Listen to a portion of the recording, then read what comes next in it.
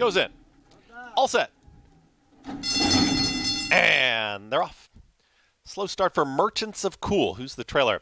Speed to the outside from Bayou Shack, and down towards the inside here, Starlight Walker, and in between horses, that's Practical Way. These three across the racetrack. Dadashev is settled in behind them, is in the blue silks. Out wider, that's Hereby in fifth. Tight hold here is Dorsaduro. Wants to go here is towards the tail end of the field with Super Royal Moon. And after the start, Merchants of Cool is the trailer. They work up the backstretch. Starlight Walker is ahead in front. Practical Way is right to the outside for Oliveira as they move into the far turn. 22-3 for that opening quarter mile.